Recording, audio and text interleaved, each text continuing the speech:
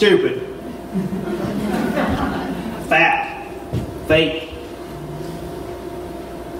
arrogant, beefy, scripted, liar, cheater, drunk, poor kid, smell like smoke, 4 eyes, lazy eye, immature, young, sinner. For those of you who don't know me, I'm Jeremy Carson. I'm the high school youth pastor. And there are many words that have defined me in my life, and that's just a few of them. You know, the words of bullies, evil-hearted teenagers, they were probably the worst on me. I heard a lot of stuff in middle school and high school that had a direct effect on who I am and the person I became. And even still, there's words I hear on a daily basis. Negative comments about law enforcement, negative comments about pastors and preachers. Those define me, and they help me wake up every day to be the person I want to be, right? The right person. It was probably the nicknames I had in high school about my weight that had the most bearing on what I have become as I've got older. I'm sure if you look back in your past, you'll find a word or a comment in your memory bank that's had a big effect on you. Maybe it changed you for the better. Maybe it changed you for the worst. Maybe it had a negative effect on you. Whatever it was, if you're holding on to it, maybe you need to let it go, especially if it defines you. You know, when I mentioned the names above and the ones I've been called, there's one particular that defines me now, and it's one that I have to keep up with every day, and that's a sinner. A sinner. Let's pray. Heavenly Father, God, I just come to you, God, to ask your Holy Spirit to fall upon this church, God, to fall upon this message. God, speak through me to bring a message, God, that would be from you.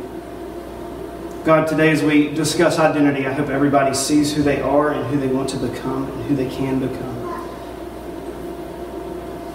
God, we just love you. We thank you for Jesus. It's in his name we pray.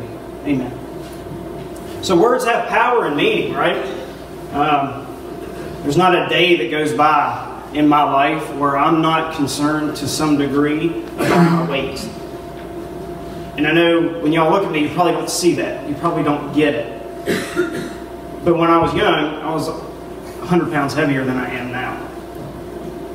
And I was made fun of daily. I was in middle school and I was as big around, I was just not proportionate. And I struggle with that identity. I do. I struggle with it. Because I was the chunky kid, right? And it's so hard to overcome those words that defined me and that I identified as when I was young. So who are you? What's your identity? You know, each day you're writing a story about yourself. And we allow others to influence that story in our lives. And those influences can be good or they can be bad. But whatever it is, it's something that makes you identify as who you are. So I'm going to go to Ephesians chapter 4, and that's one we'll be preaching from today. Verses 17 through 32. With the Lord's authority I say this, live no longer as the Gentiles do, for they are hopelessly confused. And their minds are full of darkness. They wander far from the life of God, the life God gives, because they have closed their minds and hardened their hearts against Him. They have no sense of shame. They live for lustful pleasure and equally practice every kind of impurity. But that isn't what you learned about Christ. Since you've heard about Jesus and have learned the truth that comes from Him, throw off your old sinful nature and your former way of life, which is corrupted by lust and deception. Instead, let the Spirit renew your thoughts and attitudes. Put on your new nature, created to be like God, truly righteous and holy. So stop telling lies. Let us tell our neighbors the truth, for we are all parts of the same body. And don't sin by letting anger control you. Don't let the sun go down while you're still angry. For anger gives a foothold to the devil. If you are a thief, quit stealing. Instead, use your hands for good, hard work, and then give generously to others in need. Don't use foul or abusive language. Let everything you say be good and helpful, so that your words will be an encouragement to those who hear them. Do not bring sorrow to God's Holy Spirit by the way you live. Remember, He has identified you as His own, guaranteeing that you will be saved on the day of redemption. Get rid of all bitterness, rage, anger, harsh words, and slander, as well as types of evil behavior. Instead, be kind to each other, tender-hearted, forgiving one another, just as God, through Christ, has forgiven you. So, people are evil, right? Humans, we're evil. We're born into sin nature. We're not good, right? We're born evil. And especially when you look at people who don't live Christian lives, who are unsaved, they can be harsh. They can be mean. We as Christians can be harsh and be mean. The Christian army, I've heard it said, is the only army that will shoot its own wounded in the foot. Right? When somebody's down, we make it worse. I look back on times when I was made fun of and criticized and bullied and brought down by people. And I know what defines me. Do you know what defines you? Right, okay, so I got this thing, and I'm the crazy youth pastor, and sometimes I am wild crazy, and me and Jake do some fun stuff. But I'm going to have you close your eyes for just a second. Nothing's going to jump out. There's not going to be any surprises, okay? Nothing wild's going to happen. But I want you to lower your head and close your eyes for a second, okay? Now I want you to take a second and think over the course of your life. And even if you're young, this is true for you. I want you to think about a negative person from your past. I want you to think about something they said to you, okay? Or some reason that they were bad to you, or some reason that they're a negative person in your past.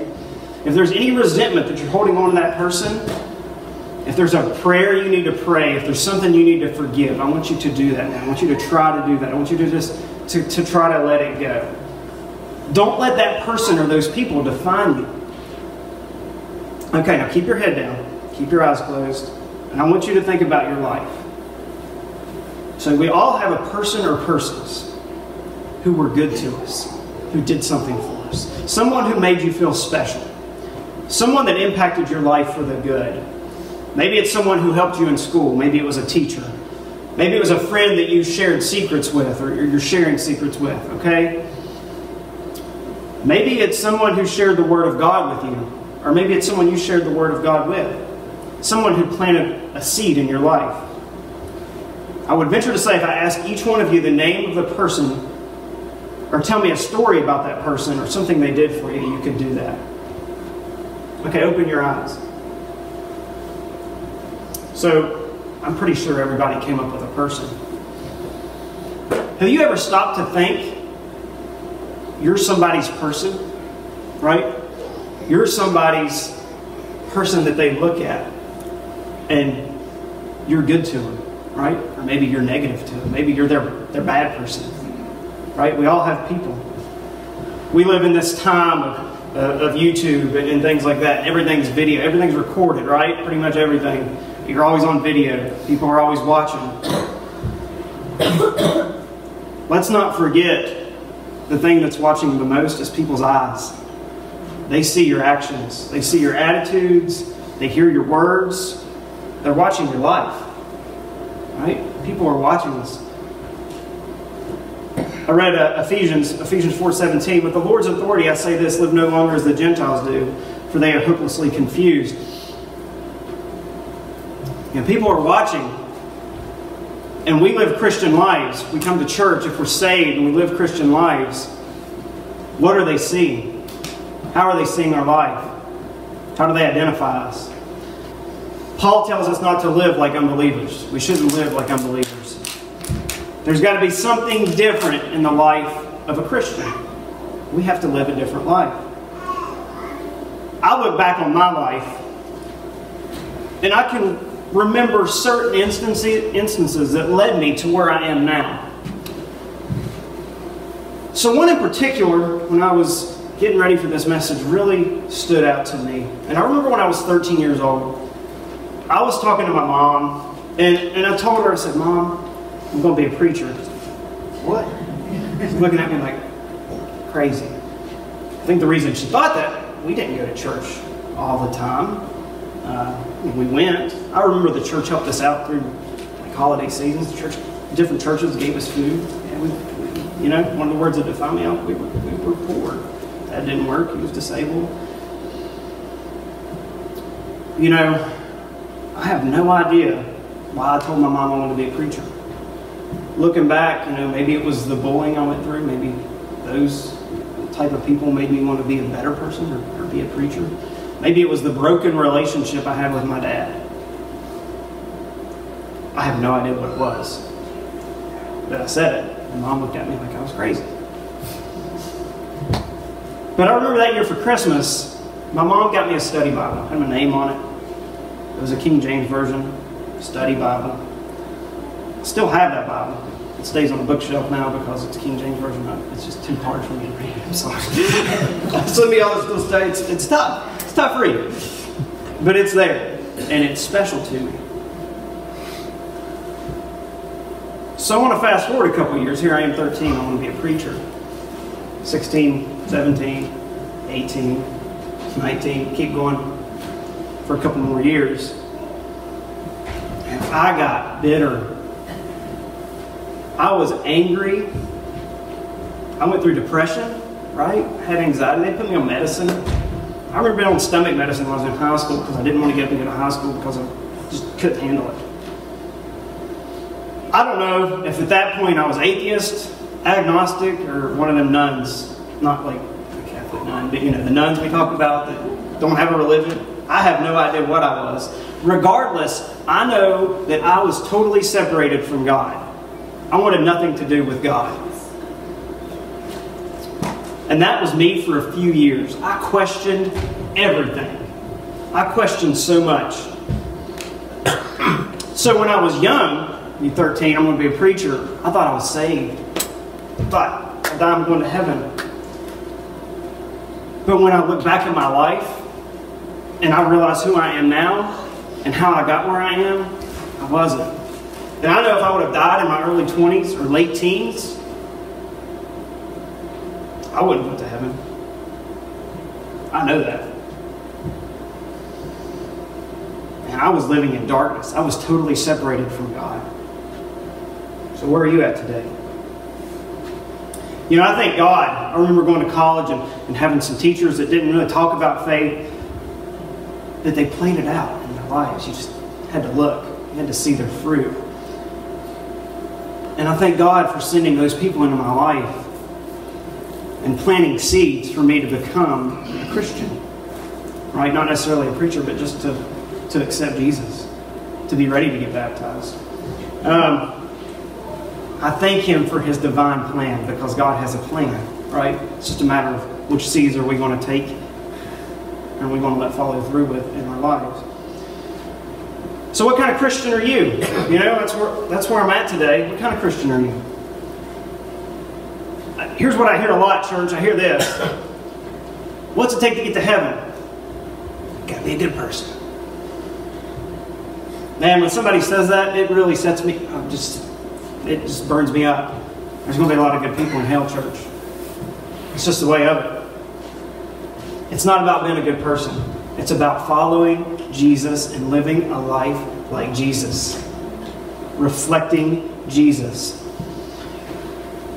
If you're a Christian, if you've accepted Jesus Christ, you have to start turning away from your former life, from the life that you lived, and wake up every day renewed. Wake up every day ready to repent, right? We should repent. That's what Scripture tells us. We have to repent. We have to ask for forgiveness, right? We have forgiveness through grace, but we have to ask for it.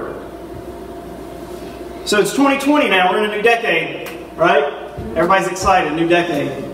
How are you going to identify yourself this year? How are you going to identify yourself this Sunday? Not necessarily New Year. See, I'm not going to sit up here and tell you that Jesus is coming back tomorrow because I have no idea, and that really, I can't get why people think that they know because Scripture clearly tells us nobody knows. But He could come back today, tomorrow, I don't know. But you better be ready. You better be ready, church, because we don't know. Are you living a life to be more like Jesus Christ? Are you living a life that reflects Jesus? I know God wants us to be in His Word so that we can learn to be more like Jesus. So are you living out that Christian life daily? See, we live in a culture where identity is starting not to matter. Right? Whatever you want to identify as, you go for it. We got men that identify as women, women that identify as men. People identify as dogs and cats, turtles, other animals, whatever you think of. Whatever you can think of, there's somebody that probably identifies as that thing. Weather, like people identify as rain and clouds and rain clouds. It doesn't make sense. I'm not making this stuff up, church. Seriously, okay? We got men that identify as babies and wear diapers around, right? Call each other baby and daddy. Listen, I'm telling the truth because I've seen this stuff in Hampshire County, right? Yes. I've seen this stuff in Hampshire County. I've seen a lot of stuff. Right? It's real. People identifying as babies.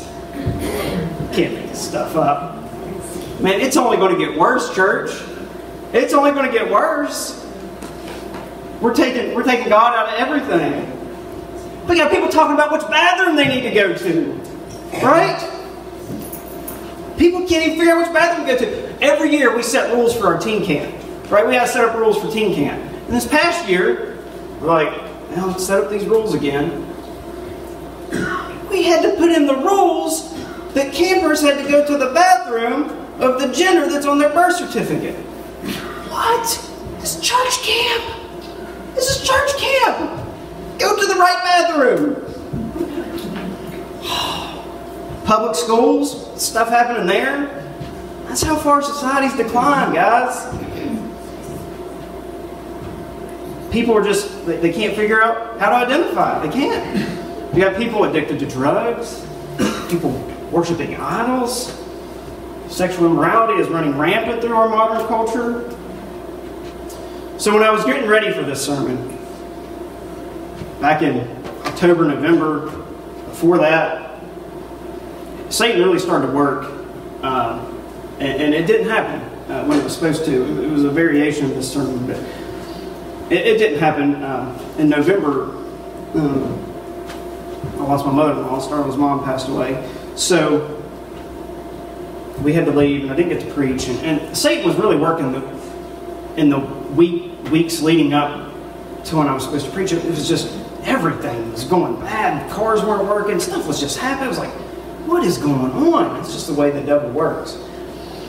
But prior to that, I found, I'm not on Facebook very often, but when I do, something sometimes usually catch my eye, whether it's negative or positive. But there was a positive thing I saw. It was a scripture that somebody had posted, and I was like, I love this. I got to keep this. I'm going to use it in my sermon. So I'm going to read it to you. It says, saw this posted this morning and had to repost. It's going to step on some toes, but it's the truth. It says, welcome to the world today, where sex is free and love is expensive, where losing a phone is more painful than losing your virginity, where modernization means nudity, profanity, and if you don't drink or smoke, you're out of fashion, where boys stay boys and never want to become men, and girls become men to rule over them, where if you don't fool your partner, it's because you're not clever enough, where the bathrooms have become photography studios, right? Where pizza delivery is faster than emergency response. I can't be everywhere, guys. I'm sorry. I can't fix that one. Where people fear thieves and terrorists more than God. Where worshiping God is difficult. Where temples turn into dating pools. Where lies become realities. Where people become toxic when they speak the truth. Or you're resisting to turn from what's actually toxic. Where perspectives and clothes decide the value of a person. Where money is more important than family and God. Where children are ready to leave their families for love of the moment, rebellion, and spite. Where the marriage covenant is no longer sacred or taken seriously. Where it's easier to play house than to build a home. Where jumping from partner to partner for sex or attention is easier than waiting for the right person for life. Where love is a game where evil no longer exists. Whoever plays with the mind always gets happiness, and whoever plays with the heart always hurts. Modernity, love, and liquid education, the new generation of humanity. And then it parallels 2 Timothy 3, 1 through 4. But know this, in the last days, perilous times will come, for men will be lovers of themselves, lovers of money, boasters, proud, blasphemers, disobedient to parents, unthankful, unholy, unloving, unforgiving, slanderers, without self-control, brutal, despisers of good, traitors, headstrong, haughty, lovers of pleasure rather than lovers of God. It hit me, guys. The preacher gets it first. When I read that, I was like, man, that hits home. That should hit everybody. It should hit you full force. Because a lot of times, guys, that's the church. That's the church. You know, the church, I feel like, not just this church, but in general, God's church, you know, the church of Jesus, we're not necessarily doing the unsaved any favors, because we're not always identifying as Christians. Are we always standing up for what's right? Are we truly living as followers of Jesus and standing firm on the promises of what's written in the Bible? Right? Is this book the foundation of your home? If it's not, what is? Is it your status? Is it Facebook? Is it your title, your job, wealth? Maybe it's your Snapchat streaks. I don't have Snapchat, but I know a lot of people do. And that really defines them, because it's something they have to do every day.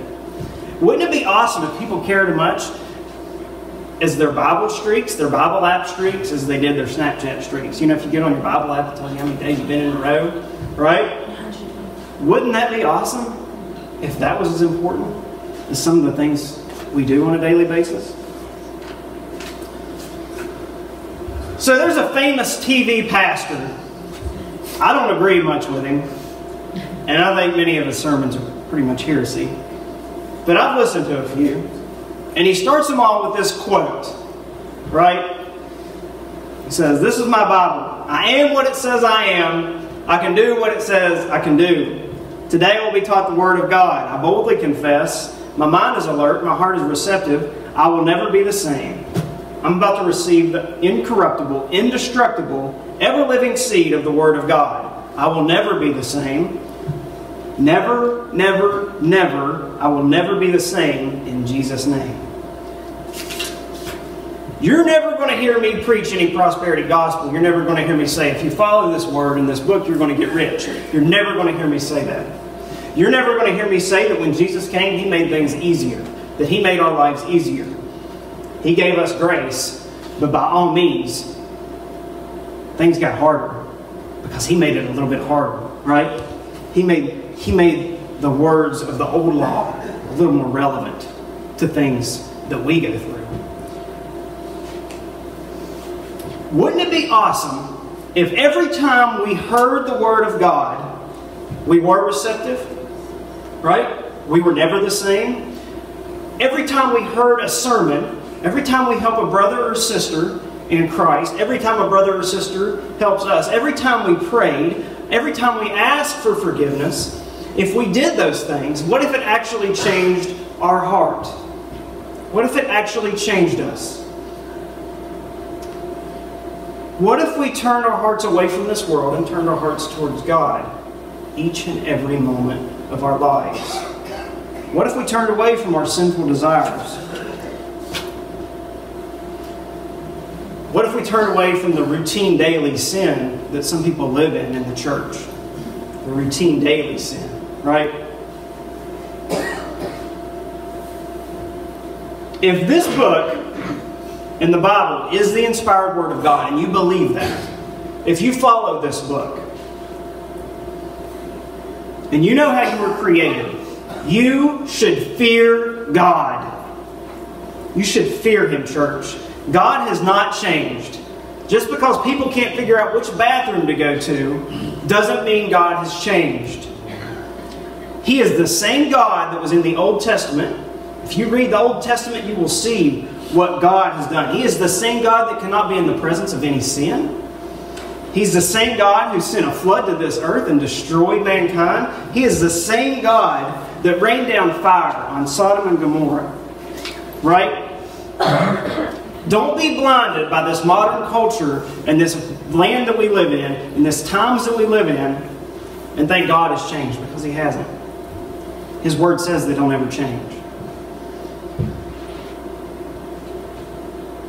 So I want you to think about this. I shared this with my high school class a few months ago. Some of them, I still keep the cards, and they're on my podium in the classroom. And I pull it out every once in a while. Right? You're probably not going to see it because first service couldn't see it. But this is mine. I'm going to keep it in my pocket. I got one of these, my Grace card. Just says Grace. Just a notebook card, right? A little 3x5. Grace card. I got one. We all got one, right? Grace card. So what I worry about when I tell them is it's not cheap grace. Grace isn't cheap. I don't think grace is intended to be used for those that are blatantly, actively engaging in sinful, destructive behaviors. Because God wants us to turn away from those kinds of behaviors and those kinds of things in our lives and change. He doesn't want us to pull this card all the time because we shouldn't have to. We shouldn't be living in actively engaging in sin all the time. So I got a brother in Christ, and a lot of times we share this scripture with each other, and it's just simple. Matthew 7, 21 through 23. I think it's on the board. Not everyone who calls out to me, Lord, Lord, will enter the kingdom of heaven. Only those who actually do the will of my Father in heaven will enter. On judgment day, many will say to me, Lord, Lord, we prophesied in your name, cast out demons in your name, performed many miracles in your name. But I will reply, I never knew you. Get away from me. You who break God's laws. It says, depart from me. In other scripture. Depart from me. I never knew you. And that hurts. Whenever I read that scripture, I'll tell you what, when you walk down that hallway, me and the teens last year, we actually wrote scriptures down the hallway when the floor was up. If y'all remember that, you're walking on that scripture. You're walking on a lot of scripture. But that one to me is one that I wrote because it's one that I have to remember. Because I know that not all good people are going to be in heaven. And it's sad and it breaks my heart. Because I want to see every brother and sister in heaven that's in this room, that's in this church, that's in this county, that's in this country. Because that's what God wants. But I hear people saying, you can't judge me. Right? People live in sinful lives. You can't judge me. Don't judge me. So we can see people's fruit, right? We can see people who bear fruit. We can see people who bear good fruit and bad fruit. We can see people that live in blatant sin because they come out and they're like, hey, here's what I'm going to do. And I don't care what you think. So, church, I don't think it matters if we sit here and tell someone that they're living in sin or they're engaging in sin when we see it, because it's not going to change them. See, the only thing that can change that is the heart and accepting Christ and wanting to follow Christ and wanting to identify and reflect Jesus Christ. Right? People have to have a heart change. People have to have a heart change. I don't care if you judge somebody. Because if you judge you know what most people do? They put their sins on Facebook or Snapchat. Right? And then they try to hide their sins from God. Right? I'll go into this little place here. God can't see me here. God can't see me over here. Better run behind the pallets. God can't see me here. And God can see you. He's watching. He's watching. So we need to be worrying about what the world sees. We need to think about what the world sees. What does God see? What are we teaching people?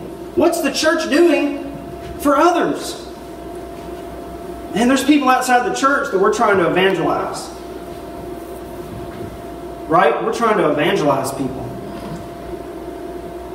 What are we teaching those people? What are we showing them in our lives? Are we showing them that we're a bunch of hypocrites that come to church and we never actually live out Christ in our daily lives? I hope not. Are we showing them that it's okay to have that come to Jesus moment where you come to Jesus, you're like, I'm going to church this Sunday, I got this, I'm going to go to church, I'm going to pray a prayer, I'm going to get baptized, and then I'm going to go out and live the exact same life that I lived before because now I have Jesus. Now I have grace. So I'm going to pull my card out and do whatever I want. Is that what God wants? Is that what He wants from us? I don't want to see people get saved and come to church one time and watch them walk out that door and go back to living a life of sin. Man, I don't want that for people. I don't think this church does either. We don't need to do that. We don't need to watch that. What we need to do is put one of these in people's hands. We need to talk to people. We need to tell them about Jesus. Tell them what Jesus has done for you. I know what He's done for me. I don't want people going back to the same lives that they live. Sinful lives. Hey, we all sin. I'm not up here telling you you're not going to sin and then you can't pull this grace card out.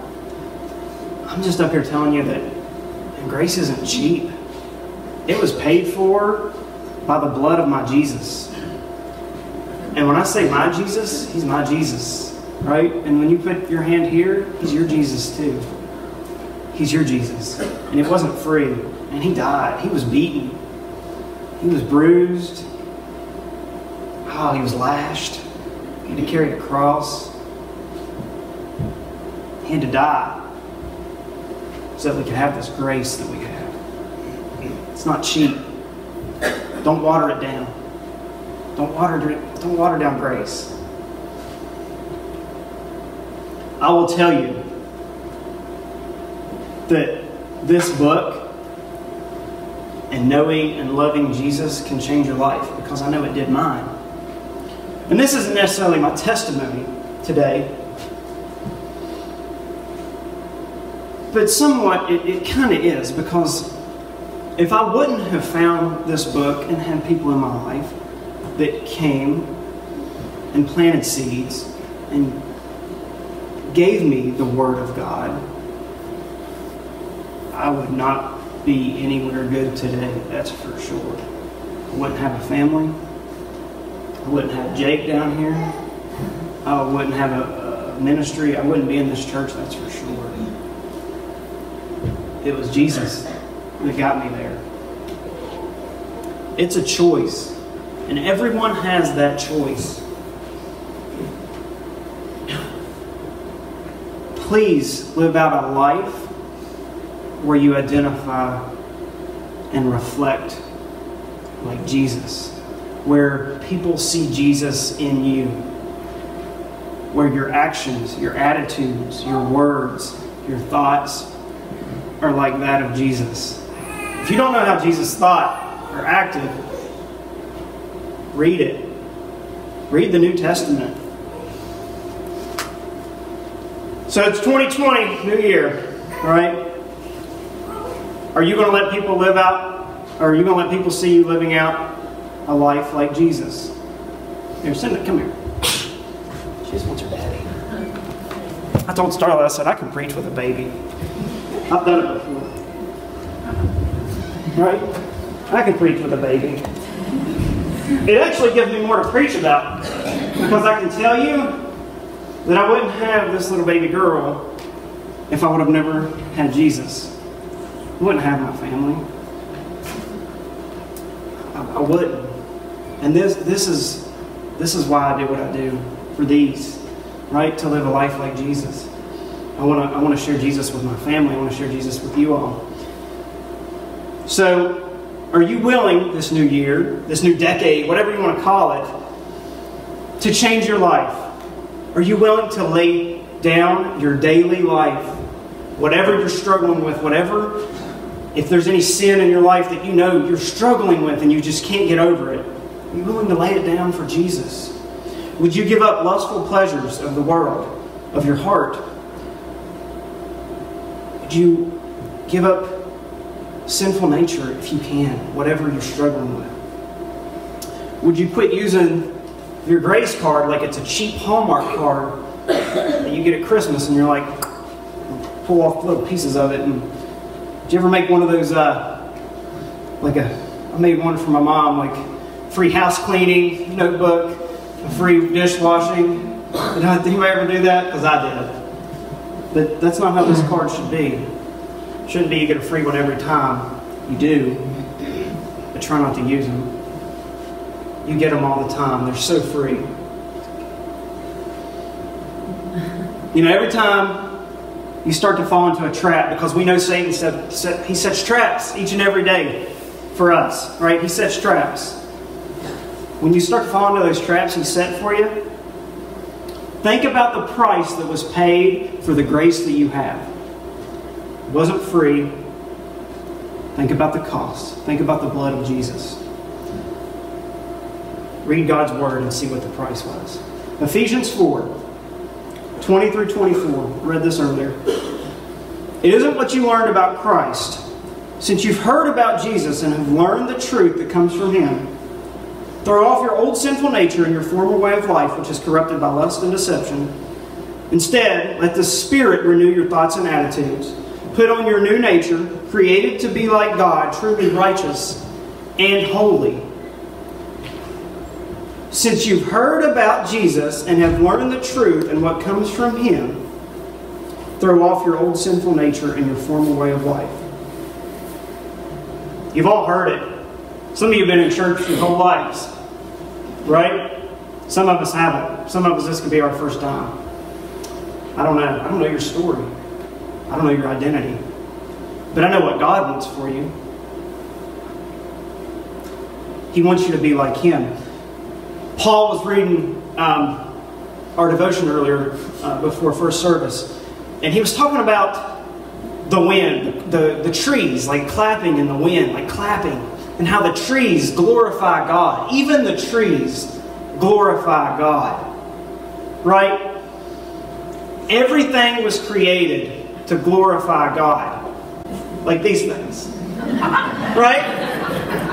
We were all created to glorify God. Everything out there, the grass, was created to glorify God. That's what God intended, was His own glory, because He is worthy of all that praise. So change your life. If you have something you need to change, do it. If you don't, you're good. But do everything you can to follow Jesus. Lay down your life, pick up your cross, and follow Jesus. That's my desire today, church. That's my desire for you in 2020. That's my desire for all our lives. Preacher gets it first. All right? I'm going to have the praise team come back out. There's someone back there. They were supposed to be out already. Not out. It's all right. I'll keep preaching all day, won't you? Tell them. We'll do Baby Shark. Can y'all do Baby Shark? No. I'm kidding. I'm kidding. So today, if you have a need or you have a prayer, we're going to have prayer partners around. They'll come pray with you, or you can come pray with them. Guys, try to be like Jesus. Let's all try to be like Jesus. Let's share Jesus with others. That's how we all should identify. Let's pray.